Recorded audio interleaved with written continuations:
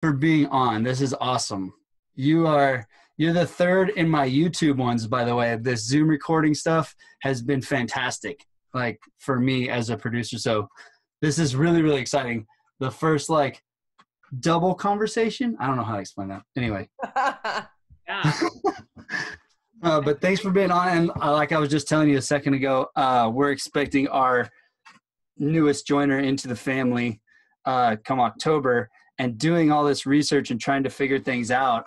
I figure there's nobody better to talk to following your stuff about where getting your information, how to decipher whether it's the stuff you're taking in is legit, because there's such a wide variety of information on pregnancy, postpartum, fitness, birth, the whole run of things.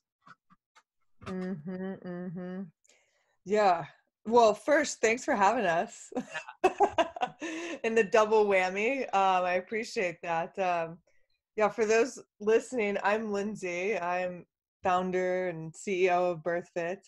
And then the other voice, I'll let Leah introduce herself. Yeah, I'm Leah, and I also work within the BirthFit staff and alongside Lindsey, especially now that she came to Texas, I'm somewhat closer to her. But yeah, we really, I guess between the two of us wear a lot of hats. Yeah. Lindsey wears a whole lot of hats, and she can talk about that. And I kind of mix birth with owning and working in a strength and conditioning facility as a coach, a birth doula, and really just lover of all things birth and women's health, and just, getting unquestioned tradition questioned and asking a lot of critical questions and things like that. So Lindsey actually opened my eyes to a lot of this. I was curious, just like your wife and you are, and that's where I sought Lindsey and BirthFit out, a handful of years ago, and that opened my eyes to things. So yeah, it's really cool to also talk about this with her, because I learned a lot of what I know from her and from what she studied, which also came from like, hey, I want to know more, and her kind of pondering and being like, hey, why isn't this information out there for people? So yeah, it's really cool that we get to talk about this with those who are in that position. We're expecting and we want to know more information, but like, where the heck do we start? Yeah. And I'll add that Leah's like our program director and the programming side of things. So all the fitness things, like she's pretty humble. She won't say that, but like she wears that hat too. Yeah, for those of you like starting, it's a really big, fat, intimidating world of like trying to decipher between information and what's misconceptions, what works for you, what doesn't work for you, all that stuff. So like, I'm sure like you as new parents, you're like, oh shit, we're pregnant. Now what? Like, who do we go to? And then all of a sudden, especially when people start seeing a growing belly, everybody has opinions, and they may not go with your opinions or your beliefs or your value system.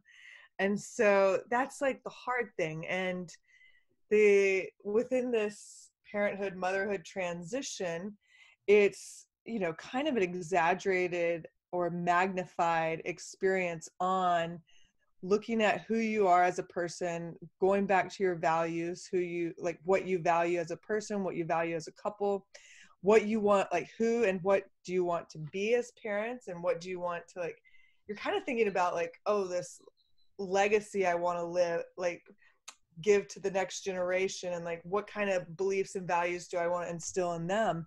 And so it's like constantly reevaluating your life through like just 40 weeks. And I say 40 weeks, but it's usually shorter. It's like 20 to 25 weeks before people realize, oh shit, like this is going to happen whether we like it or not. So yeah, it's a really magnified time of like soul searching. And not only that, but you're extremely vulnerable. There's a bit of fear mixed in there. And like you want to do the best thing possible for your kid, and then you got all these freaking opinions coming at you left and right, and then you have to actually decide, okay, like do I listen to for like government policy on this, or do I go with my gut, or, you know, all things like that come up. So we can like unpack some of that, but just like give an overview, like I am in no way jealous of the seat that new parents sit in. You know, I observe it, you know, all the time. And it's just like, there's a big weight on their shoulders and a big weight on their heart. And, you know, most parents are doing the best they can with what they have. And I just want them to remember that. But yeah, there's a lot of deep diving that you got to do when you find out you're pregnant, or maybe even before, who knows? But yeah, not envious of that situation, but I'm here. Like, I think Leah will probably share, like, I was her doula, and I'm excited to be a part of the experience. But yeah, it's a big one for sure. Don't take it lightly. I think it's really cool that both of you are doulas. So that's kind of the main thing that makes this so important, is like your information is coming from a place of not only experience but education at the same time. Yeah. Yeah, and we get the opportunities to see birth and all forms, right? We get to see the hospital birth, we get to see the home birth, the birth center that ends up being a transfer, the hospital that ends up being a transfer to the birth center. Like, we've got to see a lot of things. And, you know, as we always say, like, your experiences shape you. And I think for me as a mom, I became a doula years before I became pregnant. And it was a really cool opportunity for me, because every birth made me a little bit more certain of what I wanted for myself. But yeah, there's, you know, it sounds cliche, but no two births are the same. No two pregnancies are the same. And so it's really cool to be able to remove yourself. Like, we're not emotionally attached with those that we work with. Sometimes they're friends, sometimes they're family, but we get to take a step back and kind of be that person to hold the space, to walk with them, but not projecting our experiences. Like, I might want something for them, but that might not be what they want. And so the cool thing about being a doula is you're also constantly doing work on yourself and checking your own biases and making sure that you're showing up for them and not for yourself.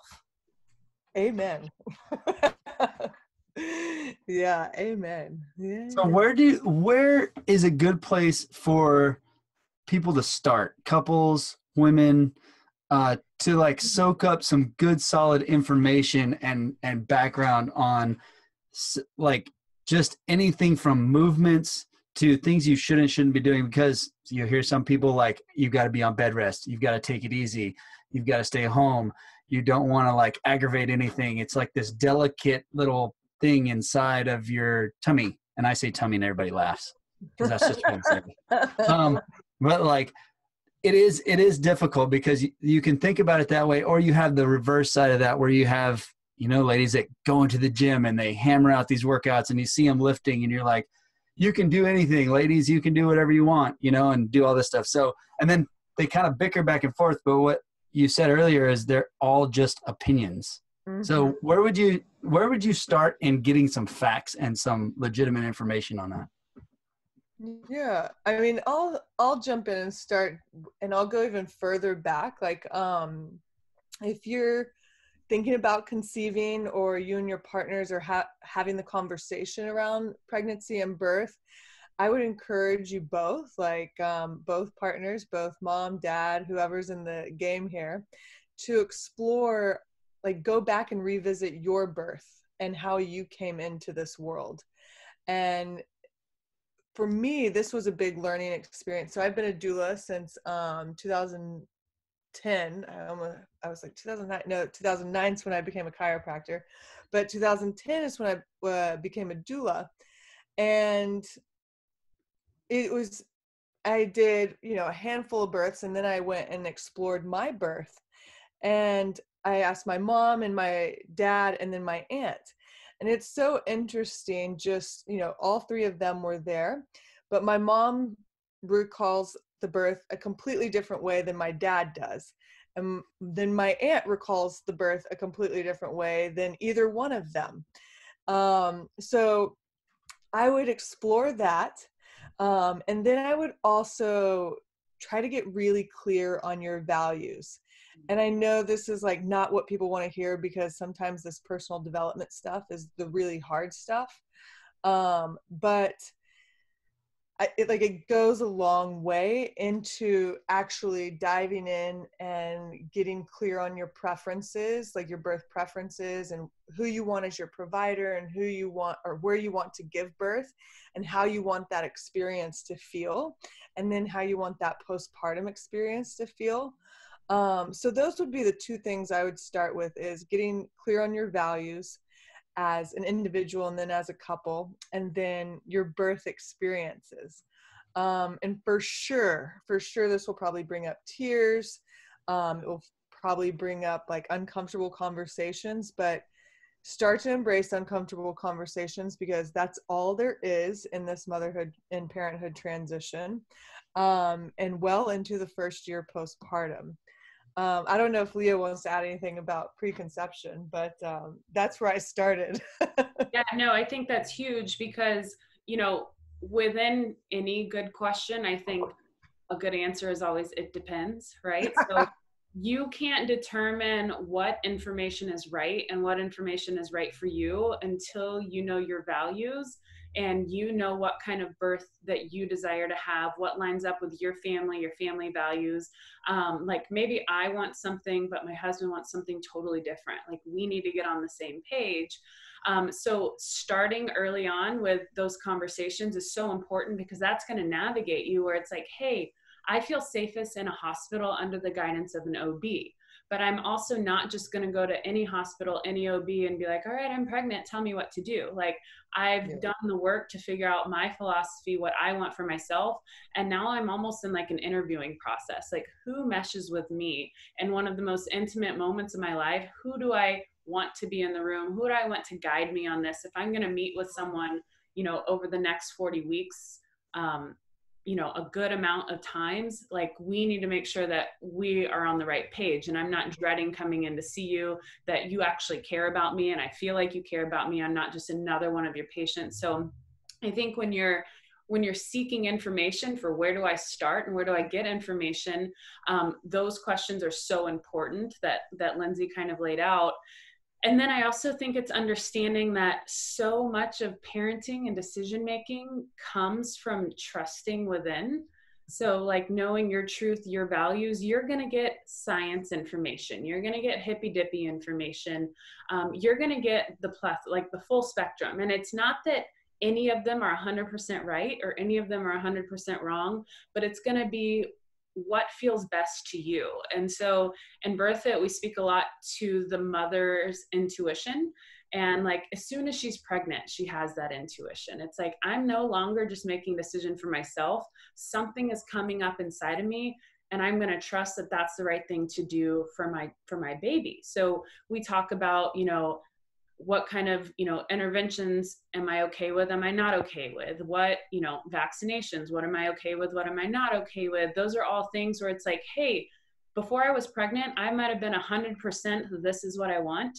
But now that I have this baby inside of me, something's coming up and telling me that it doesn't feel right. And so that's going to encourage you to explore more information.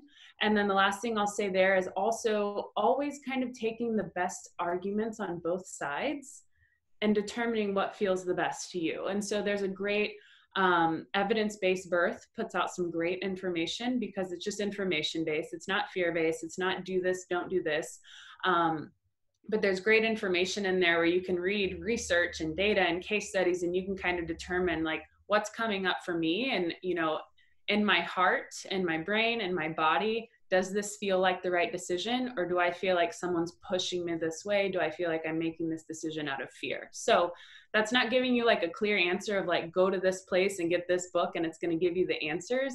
But it really goes back into finding those values, knowing your truth and what you and your family want, and then receiving the information that lines up best with what's coming up for you. Mm-hmm, mm-hmm. The fear-based thing is interesting, especially with now, like the times that we're in and all the negative stuff and the preaching about fear. about everything. Like just everything is fear, fear, fear, fear. And people seem to be drawn so crazy to this fear. Like, so everything is advertised and promoted as fear, whether it's to cover your own butt or whatever it is, like a doctor telling you you can't move or you shouldn't move, or I can't suggest that you move, like whatever it is. But that is something that's, how do you decipher between the, like, what is fearful and what is okay and healthy? Yeah, well, I would say, for one, fear is a big motivator.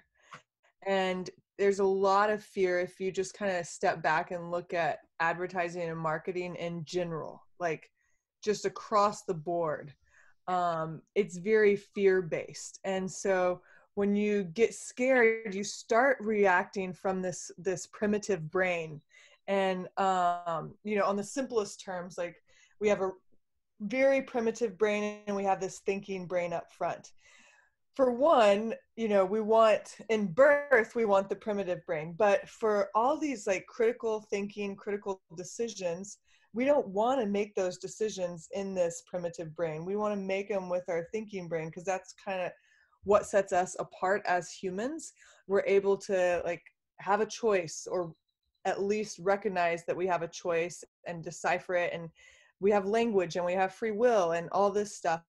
But, if you just kind of take a step back, you'll start to notice how much fear there is on the news, how much fear there is in like a marketing campaign, even in magazines or newspaper or whatever.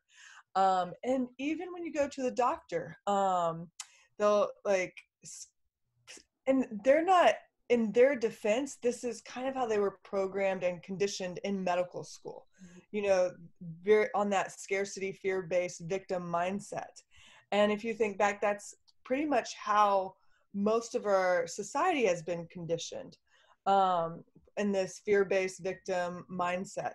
And like one of the things we like to say is, okay, receive the information, take a pause, and we're going to make a decision out of love and not fear. So when you're able to get to that place of love where you're loving yourself, and maybe you have to say, like, sometimes I have to say to myself, Lindsey, I love you, like 5 times out loud before I can actually make a decision. But like it allows you like a space between that stimulus and response to act rather than react. And I think that's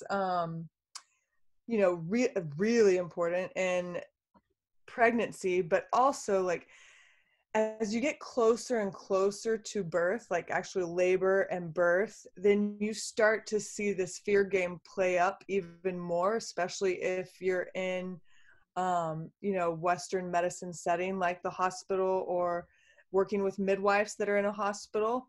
And like some phrases that'll come up is like, oh my God, your baby's measuring big, or we don't want to have a stillbirth, or we don't want the placenta to stop working. And so there's these little plugs that, like, we've had a normal pregnancy all the way through, like heart rate's checked out, mom's blood pressure's great, everybody's healthy, green flags all around.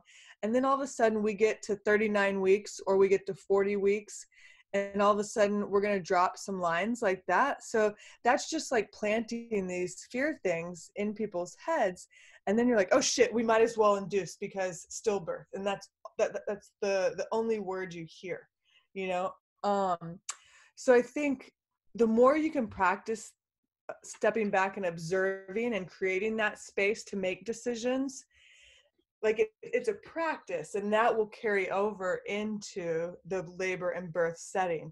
But if you haven't practiced that at all, even on the simplest side of things, like walking into the grocery store and, trying to collect yourself, and, how you interact with the people behind the cash register or the people at the coffee shop, if you haven't practiced any of that, then that's certainly not going to show up in birth. And you're going to go to what your default is, which probably is making decisions out of fear instead of love, if that makes sense. No, it makes perfect sense. And it's a difficult thing because I like the way you explained it of the gut intuition, like how you're feeling versus the fear. Am I doing this because I think it's right, or am I doing it because I'm scared of the outcome? Yeah. And I think it's like always, so with always questioning, it's like, hey, if that like red flag popped up that like, hey, don't exercise, don't pick up anything over 20 pounds, and don't get your heart rate above 140. And like, just to take a step back and be like, does that even make sense? Yeah. Because, and if I do none of that now, but then I go into labor, like my heart rate's going to get above 140. Labor is not easy. It's going to be tough. So yeah, don't exercise for the next 9-10 months, but then go into one of the biggest workouts of your life. And then not only have you not picked something up over 20 pounds, but hey, in 2 weeks, I need to see you back here for a visit, and you're going to be carrying your baby in the car seat, and you're going to be lifting it in and out of the car. Like, does that even make sense? And, maybe you ask that question and to you, it does make sense. But I mean, those were the things for me when I didn't even really know much about this whole world, where I was like, this just doesn't make sense to me. And this doesn't match up with my lifestyle. And then it came into like, we put so much trust into somebody that has letters behind their name because they went to more schooling than us. And I'll be the first to tell you, like, a doctor in the right setting knows a lot more than me in that setting. I'm not discrediting that, but we also know that, a hospital and medicine is for the sick. And pregnancy is not a state of sickness. So if I have a healthy pregnancy, low risk pregnancy, like I don't need to go into that space to receive help because I'm sick. I just need to give birth. And we can do that in a very natural way that honors the processes that have happened for, as long as we've been on this earth. And so I think one thing to note there too is, like Lindsey said, they're like, as doctors, doing the best they can with the information they have, but we also have to understand that they're also learning from outdated textbooks, and information has evolved. And before it gets into the next textbook, it's already old information.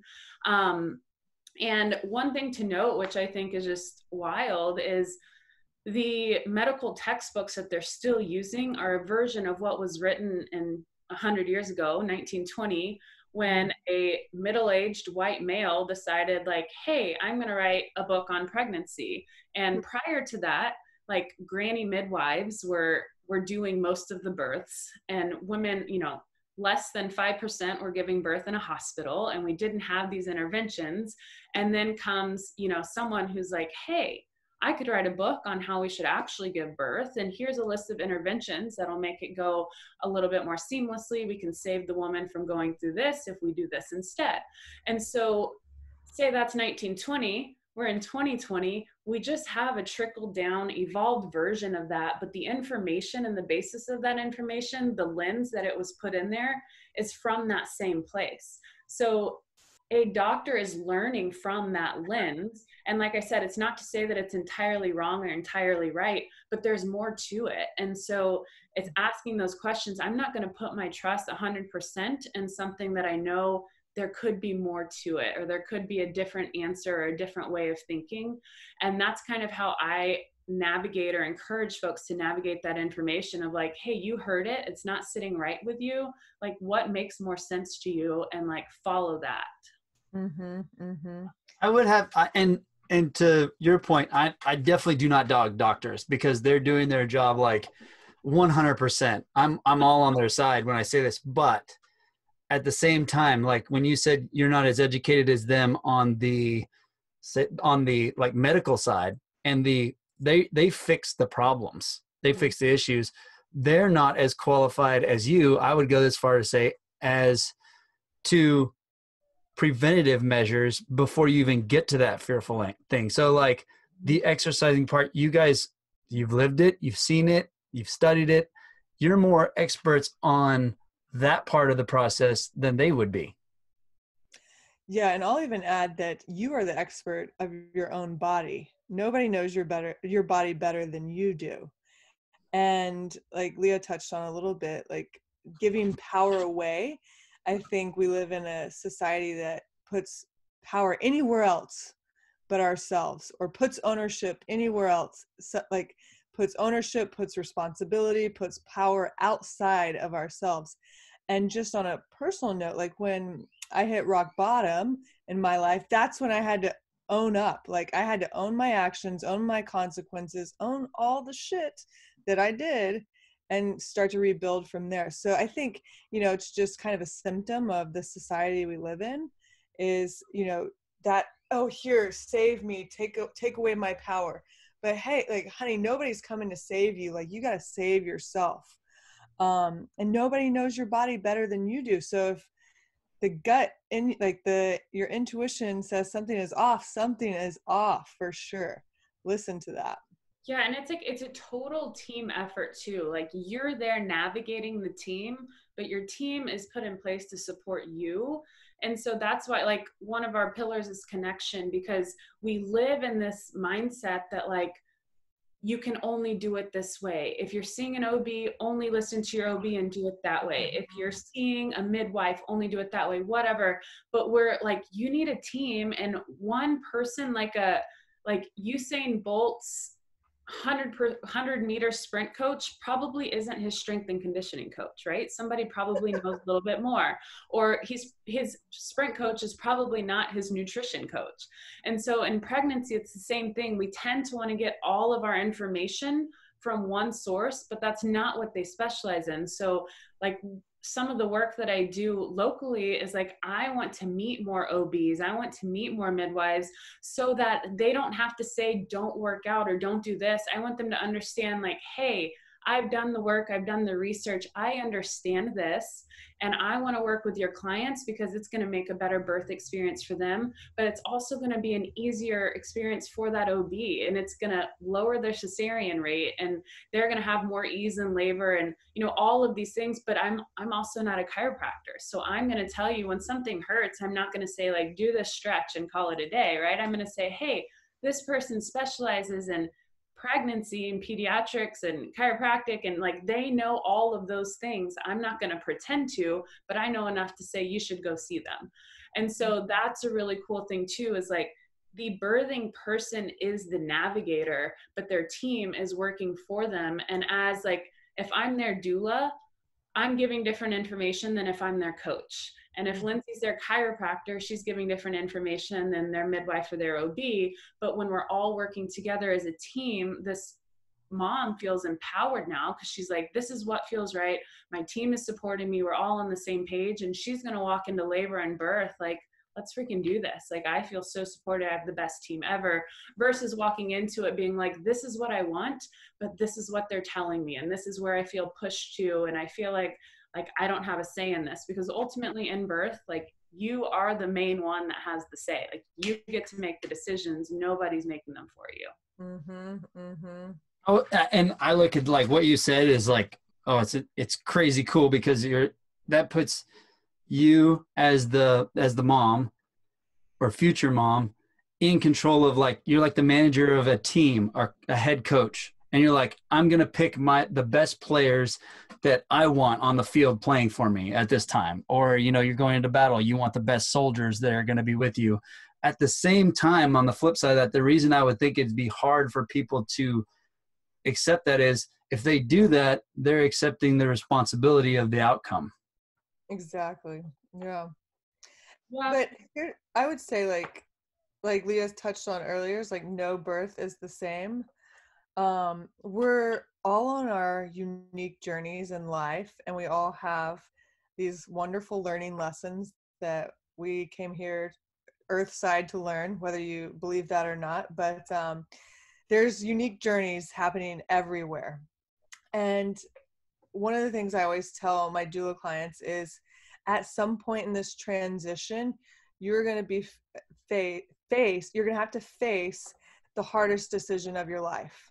And that could be, maybe at 36 weeks, baby's still breech, and you got to decide if you want to go for a vaginal breech birth, or you want to go for a cesarean, or you want to skip all that and just say, wing it, like, let's go into labor and show up at the hospital. Like, those are decisions you got to make. And so, for me, that it's not going to be my hardest decision. my hardest decision shows up somewhere else, some in a different way. But I guarantee at some point within this motherhood transition, this parenthood transition, you're going to be faced with the hardest decision of your life. And that's why it's really important to know what's going on in here and your values and like your North Star, your compass, how to navigate that. Because that's where you got to make those decisions from. Yeah, and it could, and I'll give you some examples, like breech baby. How do we deliver a breech baby? You know, that's a big one that parents have to make, because we live in this society that's kind of like scared of vaginal breech births, and it's just based on one study, one term breech trial that happened in 2000 in Canada, and since then that research study has been debunked.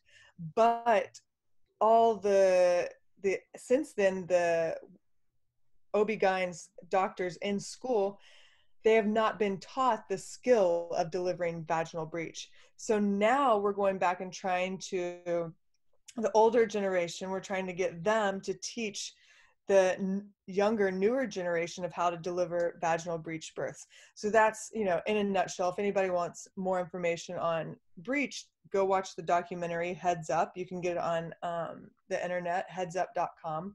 But that's one example. Another example may be, you know, maybe you're a fitness instructor and you identify so much with your identity, your body, and then all of a sudden, maybe there's your doctor has told you have complete placenta previa, and that means the placenta is completely over the cervix, so it's like blocking the door on the way out. If there's complete placenta previa, then there's no other way out but a cesarean, and so that may crush your dreams of this you know, natural birth, or this home birth, or this it may crush body dreams and recovery and all that stuff. So that's a big decision. Another thing may be something on the other side, like maybe during birth, mom experienced some pelvic floor injury that has tears, or you know, maybe a prolapse. And so now on the other side, she's trying to decide how to recover. And so those are big decisions there. Decisions around breastfeeding. All of this is like huge. So it's definitely going to challenge who you are at your core, for sure. And I think you can't attach your self-worth to your birth. Like ultimately we have control of a lot of things. Like we can do all the things and check all the boxes to lead us towards the birth that we desire. But ultimately, like that part is out of our control. Yeah. And I think what's cool, and one thing that I've heard that's always stuck to me is like, you will have the birth that you were meant to have. Mm-hmm. And for some of us, that's 100% different than the birth that we dreamed and that we imagined. But what happens when we do the work, because birth is traumatic, whether it happens exactly like you want it or radically different than you want it, like it's a traumatic, huge transitional experience. And you have to do work from that. But I think when you do the work, say I had a birth that I planned for intentionally, I did all of the things, and then I got there and things ended up totally different.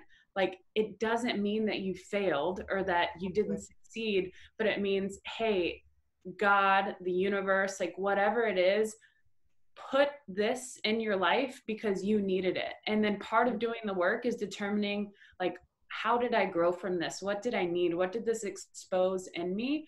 And I often see things come up in pregnancy where it's like, hey, I'm feeling some like crazy energy, or maybe it's body pain, maybe it's just tension, maybe, you know, something just feels off. And a lot of times that's like past trauma, past experiences that are coming up, like we haven't worked through them yet. Mm-hmm. And you're going through this transformation and this transition, and your body and like the divine is bringing this up so that you can do the work, so that you can do what you need to do with your birth. But if we don't deal with those things ahead of time, they will come up in birth, they will come up in postpartum, like they're going to come up. And so we talk about surrender and birth, but this whole motherhood, parenthood transition is so full of surrender. And that's so hard to do. And we can be aware of it, but actually going to the place of surrender is the toughest and bravest thing you can do. But if we don't go there, like we don't come, like the baby doesn't come, right? Like we have to go to surrender to have a baby. But in order for us to work through a lot of these things, it's a surrendering process, and we can continue to suppress as long as we want, but they're going to come up. So I say that to give peace of mind that if you had a birth that you didn't plan on, or it went different, like look at it as more of an opportunity to grow from what that was put in your path to show you. And I think that's also goes back to what Lindsey talked to in the beginning, is digging into like how you were brought into the world. And like, I didn't even think about this stuff, but some of the first questions providers ask you is, how was your mom's birth? And did she go into labor on her own? And this and that. And I was like, I don't even know that. And I had to ask my mom, and she's like, well, I had a C-section with your brother, so I didn't even wait to go in labor. We just scheduled it with you. And I'm like, was I breastfed? No, we were on formula right away. And, you know, like I had learned all this information. I was like, you messed me up. That's what I thought too. Give me a chance. But it also let me know that like, hey, I don't know if my mom would have gone into labor with me or if she would have needed to be induced, but I'm not going to base my experience on her experience, but I'm also going to learn from that experience. And I know what I want to do different, or maybe what I feel like would be the better choice for me and my family. So all that to say is like, yes, your birth outcome is heavy and it's going to force you to work through some things, but there's no failure in how you bring your baby earthside. Like the baby is the boss, the universe, God, whatever is the boss. You are kind of the vessel that they go through, but it's all for a reason. And that should be more of an empowering thing than like a failure thing. Yeah. There's no right and wrong in this game. There's no succeeding or achieving or failure. Like you got to get that out of your head during this for sure. I think that's the tough part right there, especially is the succeeding and failure. So that kind of leads me into like the thought that I had of, you know, so my wife's working out, right? And she's doing push-ups and she starts to feel a little funky. So she goes to her knees and then she's like, hey, this is feeling a little bit tender right now. It's okay to keep moving if she feels good in a movement, but just modify the whole entire movement or something. And instead of just stopping for that reason, you know, and that sort of thing, but decide like, so to your point saying there's not a right or wrong, it's not wrong for her to keep moving. It's just changing it up on the fly on how she feels. Is that the best way you would describe that, or am I totally off base?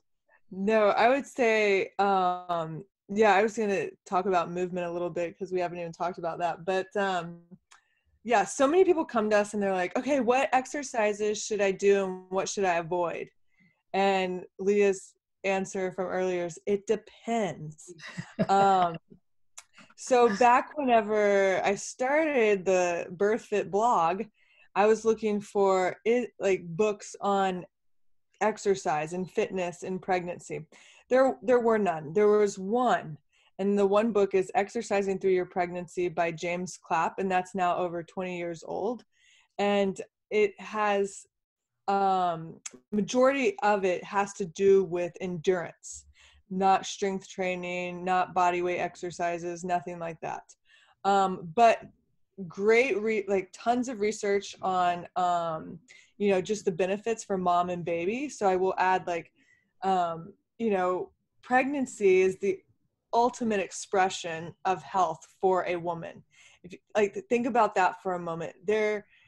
Life would not be happening within that woman's human body if she was not healthy, if she could not keep a child. So it's not a fragile state. It is the ultimate health expression.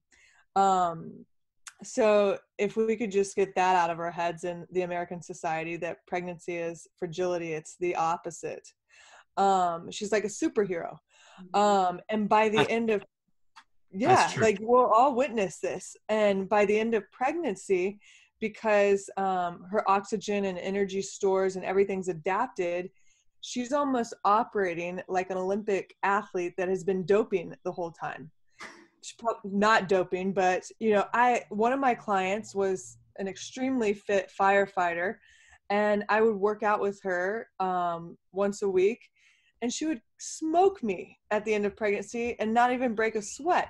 And it was different things like EMOMs, intervals, things like that. But she's like, Lindsey, what are you doing? And I was like, I'm breathing heavy over here. Like, hold on. So yeah, pregnancy is the ultimate state of health. And what I will say is, whenever I was trying to find research, there was none. And I would ask midwives, I would ask OB-GYNs, and the general consensus was what Leah mentioned earlier: don't get your heart rate above this, don't lift over this. And that initially struck me as like, wait, what? Like, that does not make any sense, because automatically within the first 2 weeks of birth, a mom is going to be asked to lift 35 pounds minimum, just to carry the baby, carry her handbag, carry the car seat, and she's having to move, she's having to bend over, put baby down somewhere, grab something in the house, do something. And so that just didn't make any sense to me. And so whenever I started diving into this, and then right about this time, CrossFit was taking off, and then you would see the extremists, like all the extremes get put on the news, like the extreme ultra runner, or the triathlete, or the swimmer, or the CrossFitter, and that's what you see. And then you're like, oh my God, she's endangering her baby. Like, I had an ultra runner that ran every day in her pregnancy, and she ran probably 10 miles and then gave birth the next day. And then, this was very early on, we don't allow running within the first 12 weeks postpartum now, but she was ready to go within 6 days of having a baby. And I was like, I don't know, but I probably wouldn't run 10 miles, maybe 2. Yeah. So that's what you see in the news, and it's very sensationalized. But long story short, what I realized, and I was lucky enough to have a chiropractic office in one birth center on the west side of LA, and a chiro office in a birth center on the east side. So I was constantly surrounded by birth. And what I learned was that that's what the midwives and the OB-GYNs, that's what they feared, was this extreme. They were making decisions based on fear around fitness. And most of the time when they got, let's say, a runner or a triathlete or an extremely fit super CrossFitter, and this would be their excuse: their pelvic floor is too tight, or their muscles are too tight. And it's like, hold on, pump your brakes. Long story short, like, what I realized was, okay, that could be, but maybe somebody hasn't taught these people how to actually surrender and meditate and visualize and relax, trust in their body. Maybe they've only trained in one plane of motion, as for runners or cyclists or spinners. Like, if they're training in the sagittal plane motion the entire time, that's not going to carry over very well into birth, because birth happens in all planes of motion. Life happens in all planes of motion.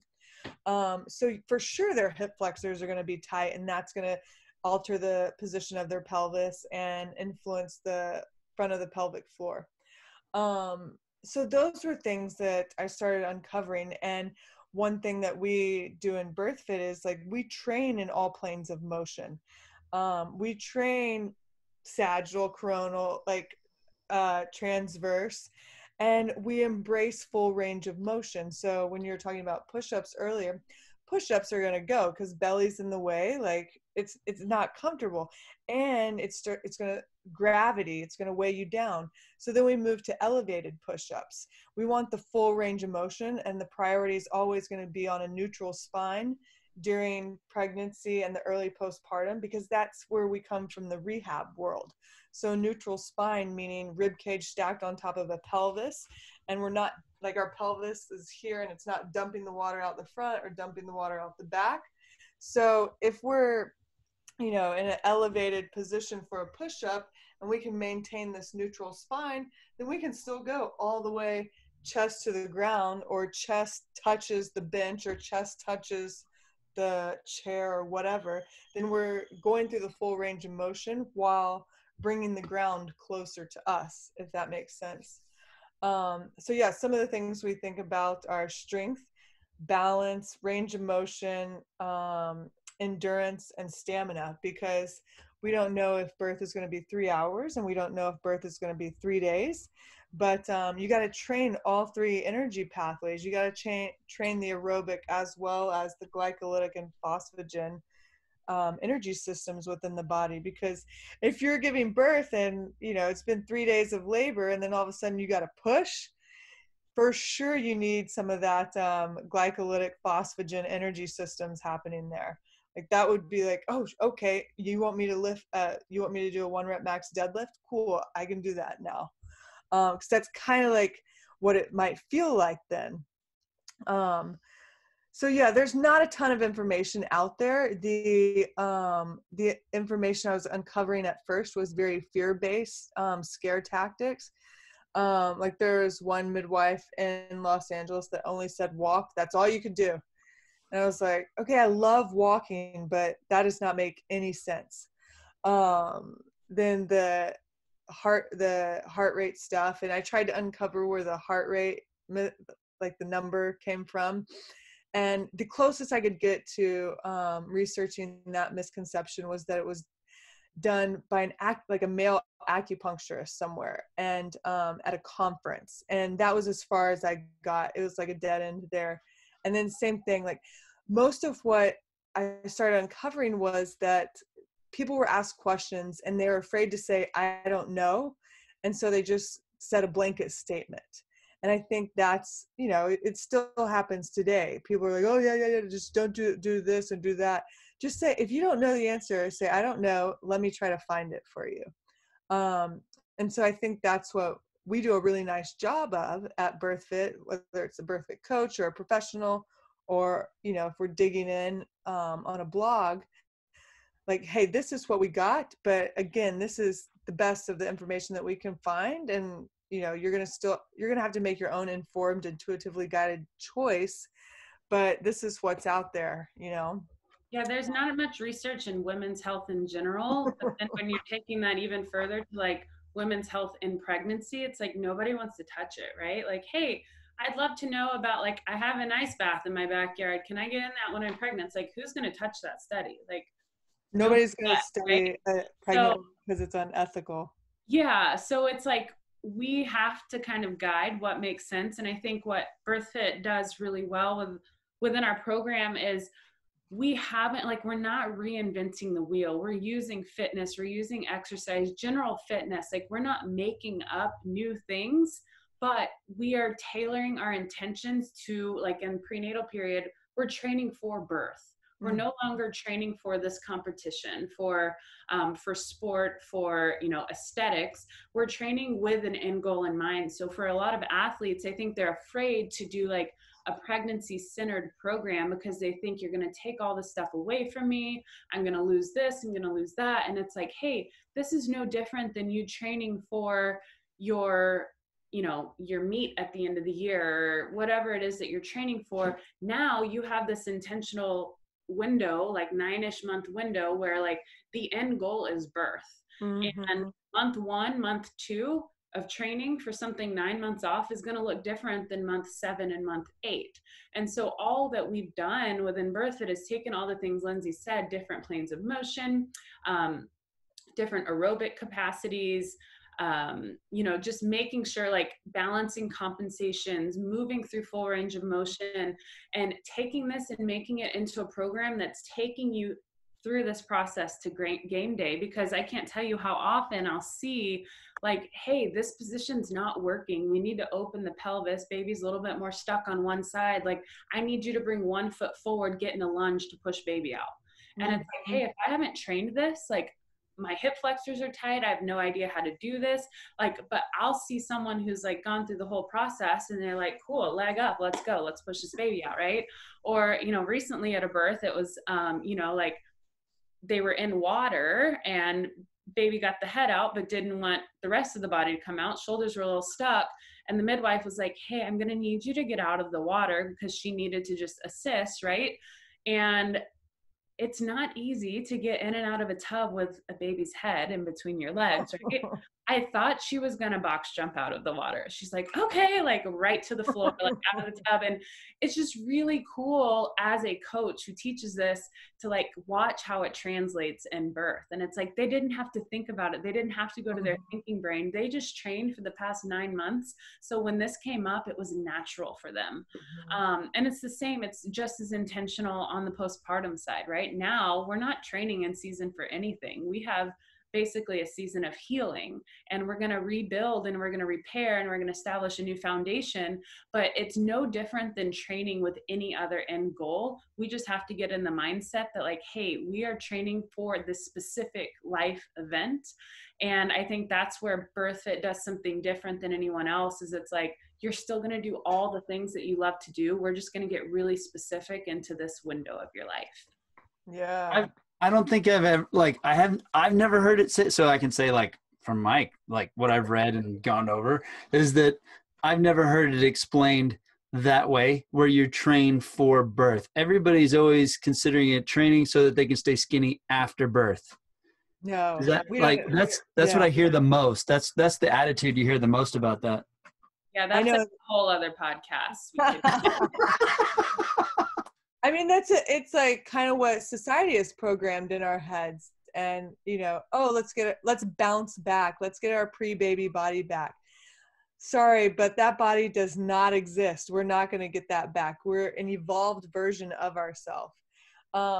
And, you know, for me, like I used to work in the Olympic training world. And what amazed me was that these people would train 4 years for like a 100-meter sprint or a long jump, or freaking 10 seconds of their life, 20 seconds of their life.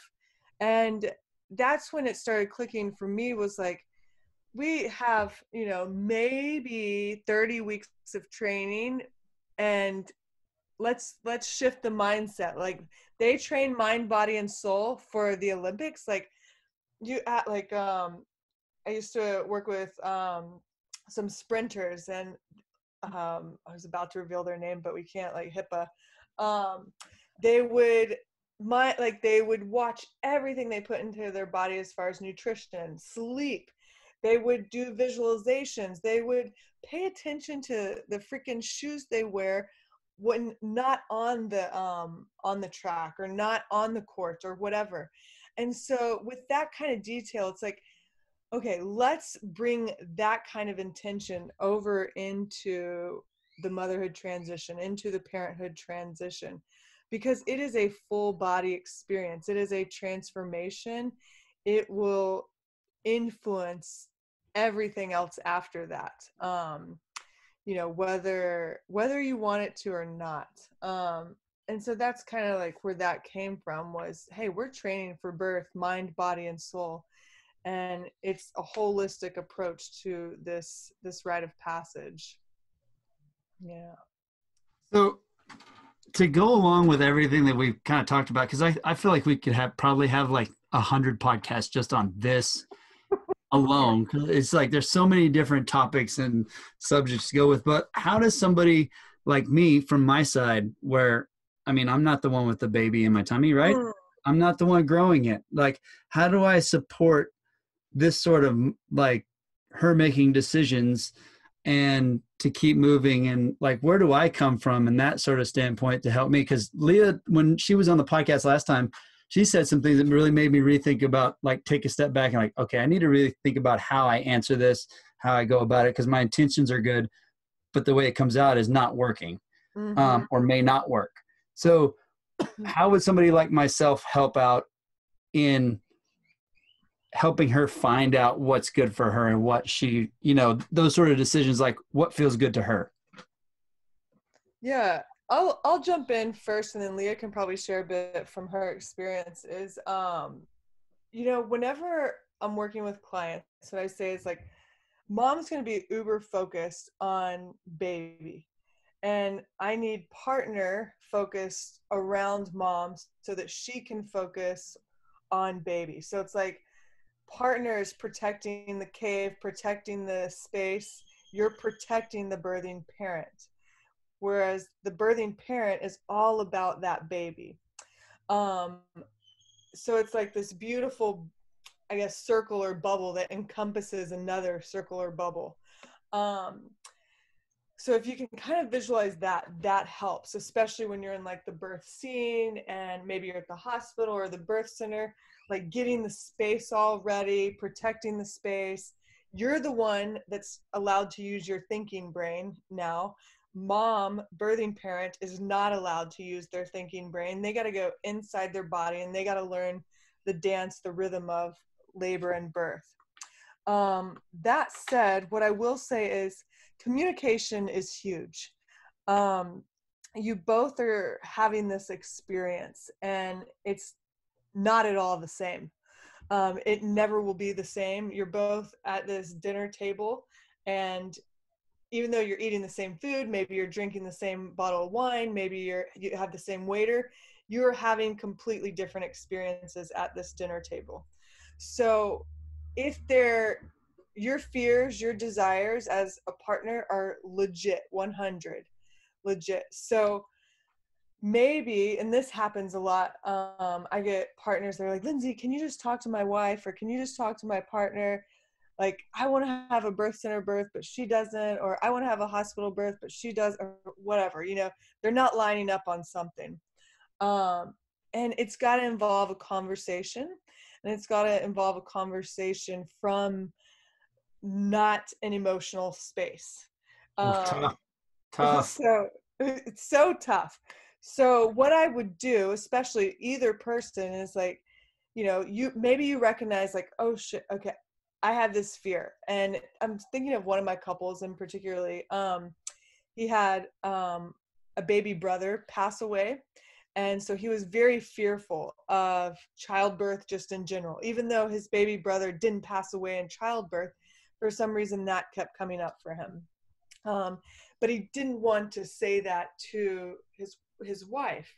And I get why he didn't want to say it, but like keeping something in is never a good idea. So getting clear on what your fear is, how you want to communicate this, and maybe that's you working with an outside therapist, maybe that's you connecting with the midwife or the OB-GYN saying, hey, what's the best way? Or I have questions around this. Can you help me out with what are the risks and benefits here? And then bringing that to the table and, saying to your partner, hey, I really would like to discuss something. This is kind of the subject matter. When is a good time to discuss that? And this is like relationship skills we could all use, but asking them if you could discuss something around a certain subject and when is a good time. Are you open to discussing that? They may say no. They may say, nope, I'm not open to discussing that. And then you got to figure out how to work it out somewhere else in your head, maybe with somebody else. But more times than not, they will say, yes, I'm open to discussing that. And so then it gives them time to kind of let the emotions that have been charged kind of fizzle out. Even if you give them a prep, hey, can we talk about where our birthing location? Could we talk about it sometime this weekend? And then maybe she's defensive, but you're saying, I don't even want to talk about it till you're ready. When's a good time for you? So then it allows time and space for those emotions to kind of chill out. Same thing for the birthing parent. If you want to talk to your partner, it's really great. Hey, I want to talk about this. When is a good time? Are you open to that discussion? And also, I'll say if there's any birthing parents that are listening, if you need something from your partner, I would use something along the lines of, hey, this is a need I have. Can you help me with this? Or can you, like, specifically identifying the need and asking for specific help goes a long way, because your partner cannot read your mind, whether you think they can or should, or they cannot at all. And this is really important postpartum, because now the first 2 weeks are survival mode, and both of you are running on no sleep, and everybody's got needs, but nobody's needs are being met. And maybe it's just like, hey, I need 30 minutes by myself to drink a cup of tea or a cup of coffee. Can you help me make that happen today? And that goes a long way. That's what I would say. Communication is key. I don't know if Leah wants to add anything.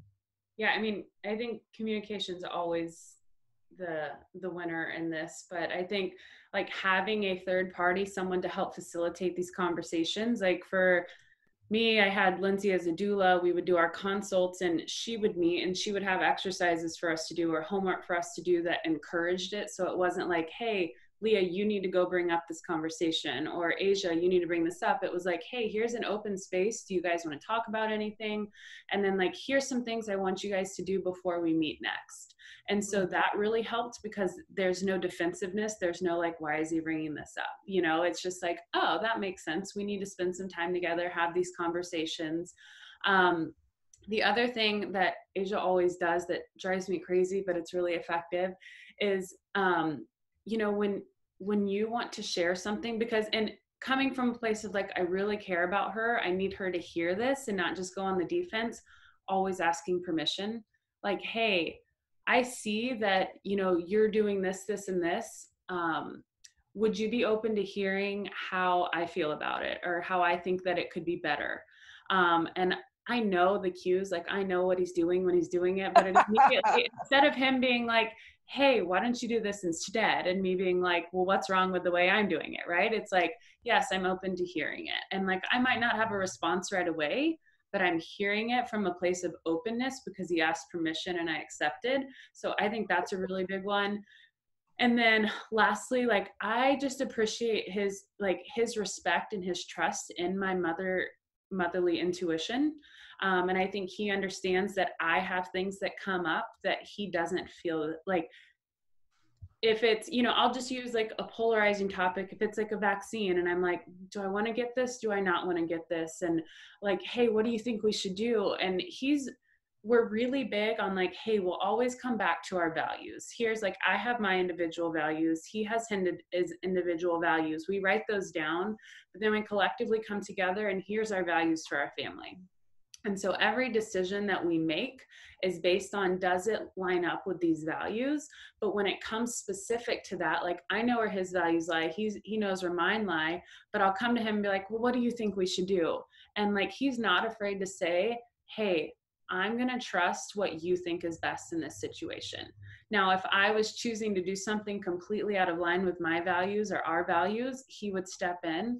But I really appreciate, and it forces me to take ownership and again, make a decision from like my truth versus being like, I'm fearful to make this decision, so I want you to tell me what to do. Mm-hmm. And I really love that he like almost takes his place on the side of me and not like, I'm going to make the decision for you, but like, I'm going to encourage you to make this decision because you have something coming up in you that I don't have. And I think that's a really big one. It's just allowing, it's almost like the masculine and feminine thing. Like for this, like we're two very masculine people, but pregnancy and motherhood is such a feminine thing. And I think his masculine side has to let my feminine exist and not just encourage me to go like masculine mode, decision making all the time, like know what you're going to do. Like he has to encourage that softer side for me to go to that place. So those are things that have been effective in my personal experience and things that I feel like that's what I like would hope happens in, you know, other homes or other decision making factors, that the partner is willing to step back and just recognize that, hey, like the mom knows, like deep inside, like I know what's right and I know what I want to do. And I can't just rely on his validation of that. Mm-hmm. That is probably the best way I've heard it put is, and because the attention coming from is like not for me to control anything or make any decision. it makes it okay to just go, you got to listen to your gut on this. But really the most important part, what I got out of what you just said, is the most important thing I can do is recognize when she steps outside what her values are, is to just point that part out. 100%. And I Yeah. think, you know, those conversations, like we try to have them yearly because values change. And then you become a parent, you have a new baby in this world, and your values might be totally different. But when I can recognize his and he can recognize mine, and you know, ours collectively, like I don't need to speak up until I see him like living outside of that. Or if a decision we're making together is outside of that, then it's like, hey, we need to have a conversation. But otherwise, I'm going to trust that he knows what's best for him, and he's going to trust that I know what's best for me. Oh, go ahead. I was going to say, don't be scared to get a doula for the whole birth experience, because a doula can really enhance kind of y'all's relationship, and a good doula won't come between the two of you. Like I remember with Leah and Asia, like I would step in and then Asia would watch me, and then the next contraction he was doing what I was doing and I was back. Like Asia's a quick learner, like I'll give him that, but like freakly like a quick learner, but it's like, okay, like yes, this makes my job easier. But yeah, being able to just observe and then pick it up and go with the flow. And you could tell so much during birth that he had so much trust in Leah and was just like, I'm ready whenever you need me, however you need me, you know. And that's what I needed from him. Just like, hey, don't talk to me, don't try to cheerlead, like I just need to know you're there and that you know I can do it and I'm good. And so like that's where the doula comes in, is like, you know, part of our homework is like, you know, what are your love languages? How are you going to receive help from him best? How is he going to receive from you? Like he needs to know what I need from him, and not just sitting there like, should I try this? Should I not?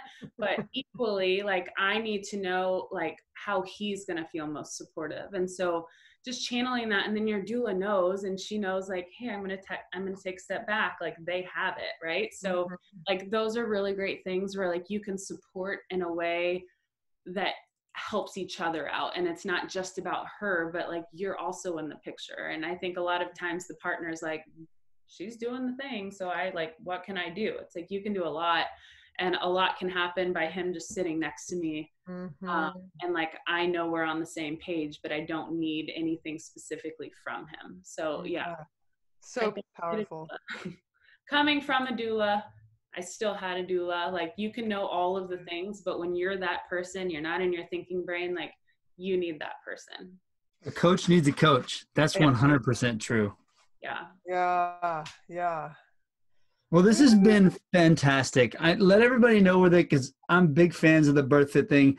And by the way, I just got to make this comment. I have been saying since the moment she got, like, we knew when we found out, I'm like, you have developed superhuman powers. You can hear everything like 3 houses down. You can smell I'll make a sandwich and she's like, she'll wake up at 4 a.m. when I'm upset. Are you making something? I can smell it. I'm like, you've got superhuman powers. This is incredible. So you made that post and I shared it. I was like, look, see, I was right. For sure. But let everybody know where they can find out more about BirthFit and the programs and how they can hire you guys and go to seminars and all that good stuff. Yeah, so we were actually going to do a seminar in College Station this year. I was talking to somebody, but seminars are like not happening right now. We have a virtual summit that is happening June 6th. It's all about postpartum. And the cheapest ticket is $39 if you go to summit.birthfit.com. Our website is birthfit.com, and you can go in there, and the blog exists on there, like tons of free information on the blog. We have a BirthFit podcast where you can get tons of free information. And then we have online programs. And so what I mentioned earlier, like Leah just helped, and we just completely redid our postpartum timeline, which I could not be more stoked about. Like we have a free 30-day line-in program. Anybody that signs up for our newsletter gets this program, and it's super chill, super gentle. like one video a day of like breathing exercises, embodiment practices. And then they move into the BirthFit Basics postpartum program, which is a 30-day program, all about body weight movements and connecting with your breath and connecting with the stability breath, and basically how to stabilize and move, starting with body weight stuff before adding load, adding volume, any of that. And then you go into the BirthFit postpartum training, which probably starts to look a little bit more like training that people are used to. And that's a 3-month, 12-week thing. And then they can join the B community, is what we've been calling it, the B exclamation community, for just general strength and conditioning.